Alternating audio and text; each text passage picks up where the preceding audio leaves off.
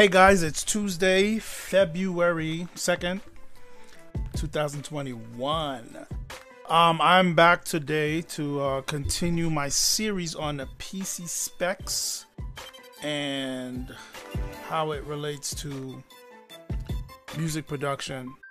So today we're going to be talking about, what is that? We're going to be talking about RAM today. RAM, fun stuff. I did part 1 last week about CPUs, so definitely check that out. There's a link in the description for that, and also there's a link in the description for the older version to my RAM video from like 5 years ago if you want to check that out. It's hilariously bad. It was 5 years ago. Anyway, but yeah, so I'm updating the series. Obviously this is part 2, so let's jump right into it. So for today we will be looking at a couple of questions. So first thing we'll be looking at is what is RAM? What is it? What is it? Why is it important? How it works? And what to look for. So, starting with the first question. What is RAM? Let's just look at what RAM looks like. This is what a RAM module looks like. They're pretty small, pretty slim, and you don't want to get them scratched up. Let's just start there. So that's what it looks like. Alright, so let's go through my list of information.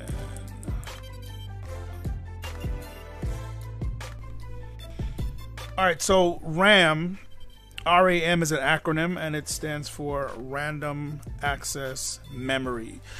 RAM is a supporting component with your CPU, so they actually work together. It's hard to say one is better than the other because you need them both to be working optimally, and there needs to be a balance between the RAM that you have and the CPU. And I'll go a little bit deeper into that a little bit later. But basically, random access means you can jump around anywhere in the address of the memory to edit the data, or to remove data, or to add more data. And RAM does this extremely fast. So kind of think about the way it's accessing what's in RAM when it says jumping around to any address real quickly, like you're going through the shelves in a library to find a specific book, to get some information, to get a specific book. There is no like sequential order that you have to go through with RAM. You can just randomly jump to any aisle and any row very quickly. You don't have to go through a specific path. So that's one of the things that makes RAM fast. Another thing is that RAM has what they call symmetrical read and write. So what that means is it reads and it writes data at the same speed, and this adds to the fact of why RAM is so fast. The next thing to know about RAM is volatile storage. And what that means is if you have no power being sent to your RAM, the RAM doesn't exist, you will have no RAM. It's not usable. And also, whatever you have loaded in RAM, as soon as it is removed, like you close it and remove it from the RAM, it no longer exists and you can never get it back. And I'll get into a quick side note with that. Real quick, RAM and storage, people tend to get those things mixed up. RAM and storage are two different things. Storage is hard drive, physical storage. RAM is more virtual storage, which I'm going to get to in a minute. But people tend to get those things mixed up because of some of the language, and sometimes they get ROM mixed up with RAM. but they're all different types of storage. But your RAM is volatile storage, and it represents a virtual space that does not exist. So, quick side note about the whole volatile RAM thing and you saving files. So a part of what makes RAM so fast is that, a part of what makes RAM different, I should say, from your hard drive is when you open your program, it's loaded into RAM. So all the things that needs to be open for your DAW, because that's the main thing we're talking about, DAW, music editing software, plugins, that type of thing. Everything gets loaded in your RAM because it cannot run off your hard drive. Your hard drive is too slow. Your program will not be able to run smoothly if it just ran off your hard drive. So whenever you open a program and you see it loading and it finally opens up, it just loaded all the components for it to operate in your RAM. Yes, I'm still streaming. So it loads everything in RAM, and then you can function. So when you hit a note on your, whether it be on your physical computer keyboard or you hit a note on your MIDI controller or your, your trigger pads or whatever it is, you get that instant response because it's loaded in RAM. If you were try to do that with the program running off your hard drive, it would not run that smoothly and that quickly. So everything that's running on your computer has to be running in RAM. So whenever you make changes, let's say you created a new file, you start working on a beat, and you added some drums, laid down some kick, snare, hi-hats, some chords, and you're grooving. Once you hit save and it says give it a name, you give it a name, you tell it where to store this, what hard drive to store this on. Once you hit save, that state of that project is now saved to your hard drive. So it's now on the hard drive and it's also in RAM. As soon as you go back to the project and you start making more changes, what's in RAM is now different from what's stored to your hard drive. So if you lose that, if you lost power on the PC at that point and you didn't save those new changes, let's say you did a bass line now and you hadn't hit save, and your laptop or your computer, whatever, just cuts off, everything that's in RAM will be lost. The only thing that's saved is what you saved to your hard drive. Because your hard drive your hard drive can hold the data when there's no power going to it. The RAM, however, because the computer cut off, it's all gone. Nothing can be recovered from what was in RAM. This is why it's important to save. Because every time you save, you're saving the current state of that project from your RAM to your hard drive, which your hard drive is able to hold on to the data even when your computer is off and no power is going to the drive. RAM can't do that. Also, if you're running your program and you added that bass line but you never saved and the program crashes, 9 out of 10 times you've lost that bass line because you didn't save. So the last state of saved project that you had on your hard drive, that's all you're going to have. This is why it's important for you to constantly save.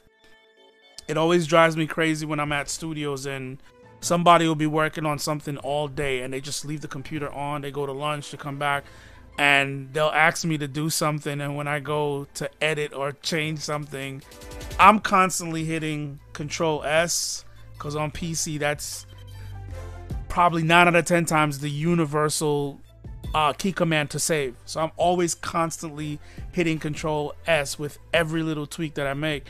And I'll hit Control S and I see the save dialog pop up, which means we haven't saved this at all. There's no version of this that's saved to a hard drive. And that makes me nervous because if something happened, power outage, whatever, a plugin, you could load a plugin that can just cause the project to crash. You would lose all the data and all the progress that you've made on that project. So that side note is just to caution you to save and save often, and for you to understand why it's important to save, dealing with RAM versus hard drive. RAM is volatile storage, which means it is non-existent when there is no power going to it, and whatever you close out of RAM, whether it be forced close or it crashed or you closed it, once it's gone out of RAM, you cannot recover it. So save and save often. Hopefully that made sense as far as just what RAM is, as far as why is it important to save often. So after all that rambling, we kind of understand that your programs, your projects, your open active programs are running in RAM. So RAM is short-term storage. Your hard drive is long-term storage. So RAM operates at different speeds. I'm not going to get too much into speeds because speeds can be kind of complicated, and it just opens up another box that I don't want to deal with.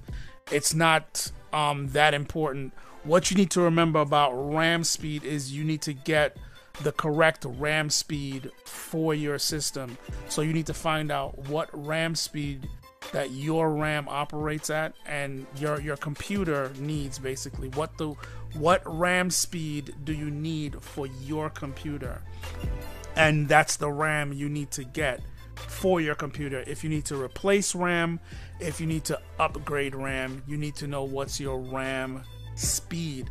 The speed is usually in gigahertz, megahertz, gigahertz. I think it's in gigahertz, but it's usually like 1800 or 2100. I think it's megahertz. So you got to make sure that if your RAM is like a 2400, you need to get that to replace it or to upgrade. So you find out what your RAM speed is. It's in hertz. Okay. Now let's give you an analogy to kind of depict RAM size and why RAM size is important. And this is like one of the most important parts of this video. Excuse me. So the analogy of RAM size and why it's important is I did this same analogy for my last video 5 years ago, so I'm going to use the same one. So think of your RAM size as like if you had a classroom, right? You're a teacher, you have a classroom. The classroom represents your RAM size. So if you have a classroom that's very small, let's say the size of a bedroom, right? You have to have things in the room to work as a teacher, to function. You need your desk, you need a chalkboard or whatever technology they're using now, smart boards and all that stuff. You have your computer. Then you have students. Let's say you have 15 students. Try to fit 15 students in your bedroom. 15 students, they all need desks and all the things that they need to operate. So you need space to lay out their desk. They need to come in, sit in their desk, and then function. Your classroom needs to function. 15 kids, 15 desks, plus your desk, 16 desks. You cannot function like that. You just can't, because the room size represents the RAM size that you have in your computer. The class, meaning you and the children in the class and the desks and all that stuff, represents your software that you're running. Everything the software needs to run, it opens up and loads in RAM. So your room is the RAM space that you have, and the classroom, including you and the students and all the desks, can't function because there's not enough space to fit 15 kids and you and their desks in that space. That's what happens when you try to load a very complex program with not enough RAM. Now, if you had an average classroom size to do that, now functioning in that class is a lot more feasible because you have enough space to fit 15 desks. The kids can come in, they can put their bags down somewhere, they can set themselves up on at the desks and start working. You can teach, they can learn effectively, they can do the things you're asking them to do. They can function in the space. Just like how the software can now open up itself in RAM and have enough space to function and do all the operations that it needs to do. Now, if you had that same class of 15 kids in one corner of a gymnasium, a basketball gymnasium, now you have a whole lot more space to function and have that class be effective as far as you teaching and the kids learning, and you have space to lay out the desks and everything.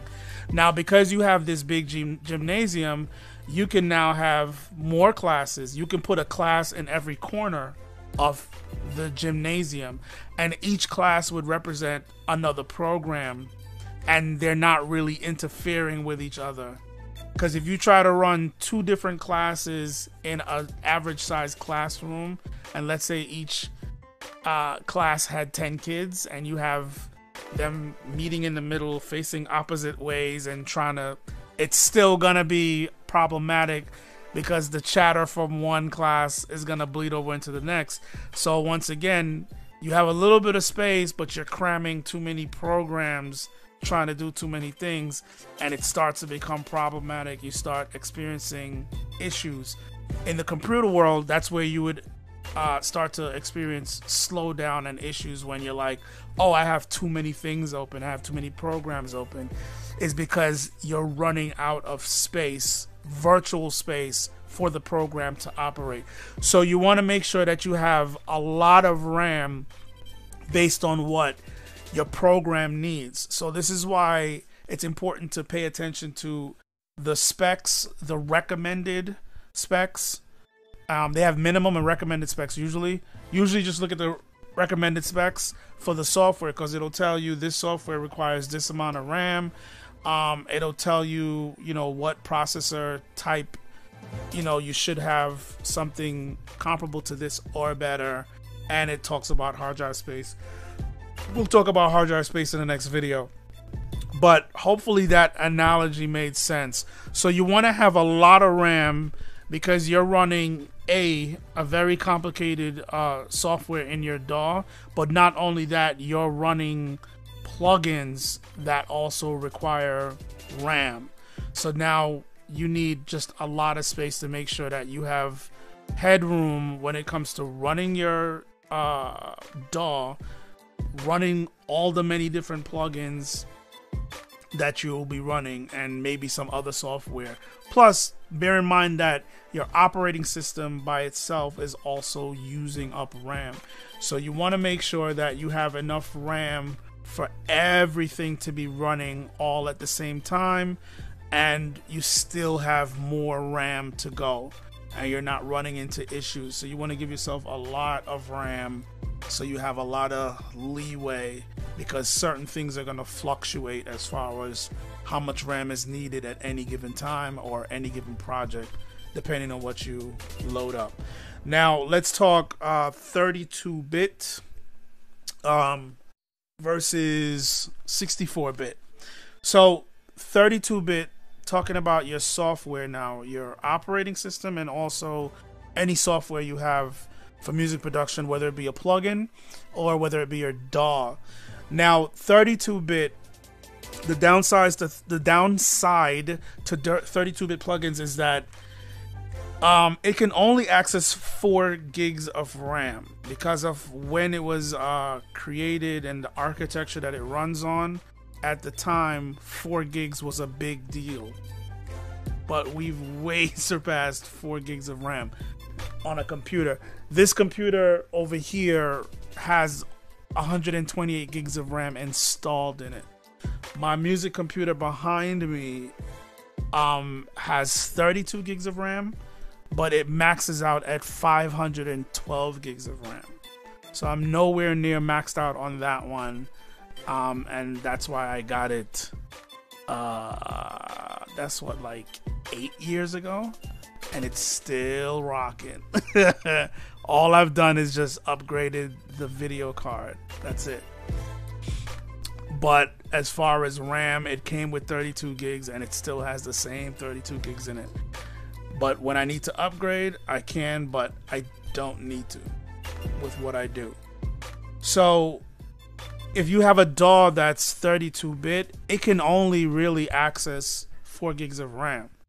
So you want to definitely install the 64-bit version of, especially the DAW, if you have access to it. Most modern day DAWs are 64-bit compatible. They have a 64-bit version. You have to make sure that your operating system is 64-bit. Once again, most computers, they're running the 64-bit version of the operating system. So whether you're on Mac OS or Windows or even Linux and all the flavors that comes in. So the only thing that I'll see most times that 32-bit still exists and it's, you know, it's still functional is plugins. Some plugins, older plugins, they'll only have a 32-bit version, but they still function well and they still get the job done. Now, let's talk about what uses up RAM and kind of get an idea of what RAM usage looks like on like an average project. So, from my research, of course, your OS is using up RAM, right? And then other applications that you might have running in the background. So if you have things like your browser running, things like, what is that thing called that I hate so much? Antivirus software. If you got ad blockers and pop-up blockers and all these weird programs that are running in the background even when they don't need to be, these things are all using up RAM. Although they might not be using a lot of RAM, but it is using RAM, so just be aware of that. So, when it comes to music production software, of course, your DAW will be using up RAM, and your plugins will be using up RAM. Now, from my research, your DAW doesn't use up that much RAM most times.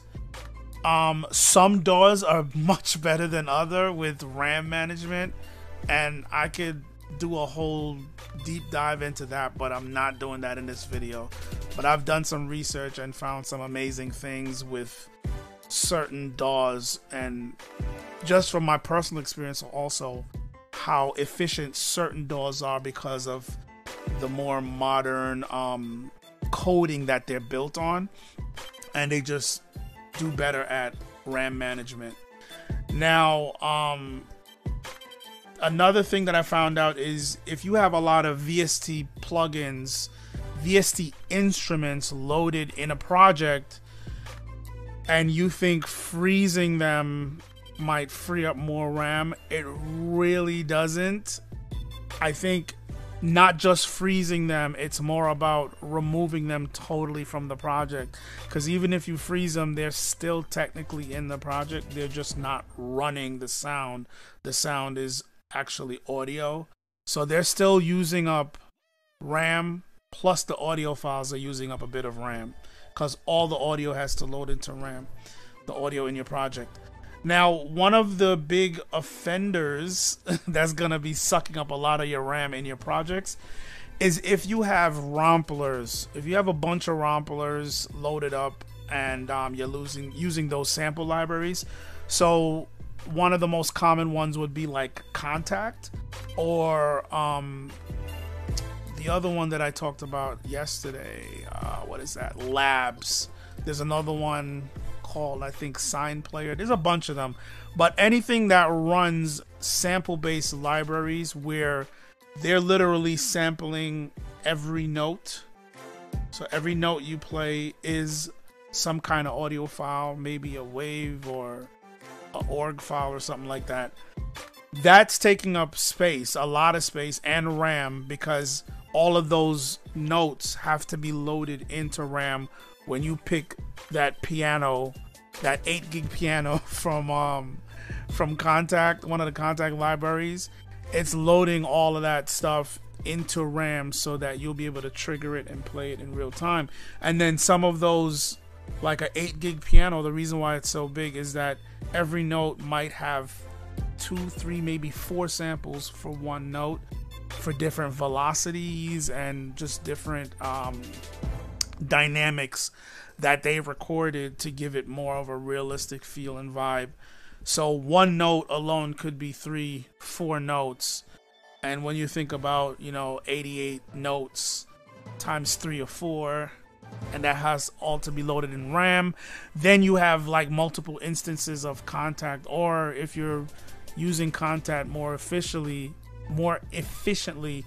and you have one Contact device playing multiple patches, sounds, sample libraries, you're still loading multiple sample libraries once you activate them to play sounds. So if it's a piano, then some really lush sounding strings and all these fancy libraries, it's still eating up a lot. It'll eat up significantly more than if you had a synth.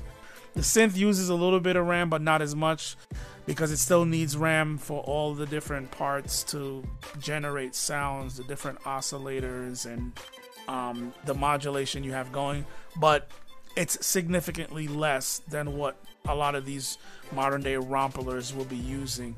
So that's one of the things in your project that will eat up a lot of RAM. So just be mindful of that. So on a budget, to wrap this up, on a budget, the best thing for you to do, we talked about CPU, now we're talking about RAM. The best thing for you to do is get the best CPU you can get for your budget. And then when it comes to RAM, if you're on a tight budget and you can't like get let's say you're trying to get a laptop, you can go for the top of the line latest CPU with a fast speed, and then get a laptop that doesn't come with a lot of RAM right off the bat. Like 8 gigs is usually a good place to start. I would say start no less than 8 gigs of RAM.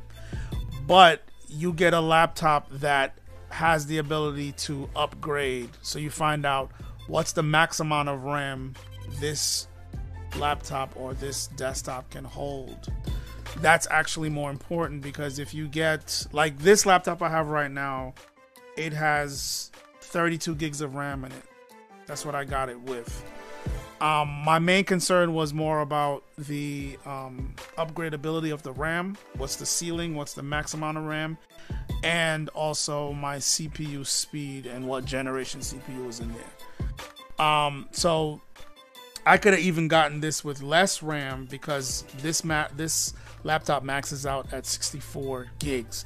Now, by the time I'm ready to double that to 64, from 32 to 64, might be a year and a half, maybe 2 years from now. And RAM for this will be significantly cheaper. So if you're on a budget, you can think about, getting 8 gigs of RAM to start on your system. That should get you up and running, unless, you do a lot of high-end stuff with a lot of sample libraries, which would be some people who do a lot of orchestration. Then most likely you already have the budget to buy something with more RAM to begin with. Then you go out and get that. But for those people who are starting and your budget might be tight, concentrate on getting something with about 8 gigs of RAM to start, and you should be fine. Concentrate more on getting a fast CPU, something, latest generation, multiple cores, the most cores you can afford, because you can always upgrade the RAM later, add more. So just pay attention to what the max RAM is, so that you have headroom to upgrade later and add more RAM and get a little bit more life out of your purchase. So that's pretty much it for the video, guys. part 3. I don't know when it's coming. It might come at the end of this week. If not, it'll definitely be here for next week. And for part 3, what am I talking about?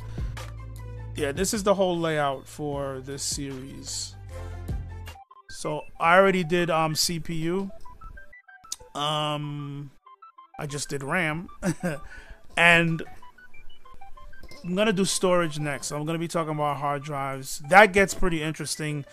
That actually has changed a lot from my last video, so I'm really looking forward to talk about that, because I learned a lot dealing with what's going on with storage. They've actually made some pretty huge leaps in storage. After that, we're going to talk about GPU. GPU is also a weird and interesting one when you're talking about music production. It is important, but it's not important. So we'll kind of break down in what aspect it is important. And the last topic will be your audio interface, which is pretty important for you to understand that and what you need based on what you are doing. So that's it for the video, guys. Thanks for watching. Tomorrow is Wednesday, so I will be back to do free app Wednesdays. Every Monday, Wednesday, and Friday I present free apps. So if you're interested, check that out. Check out some of the videos wherever you check them out.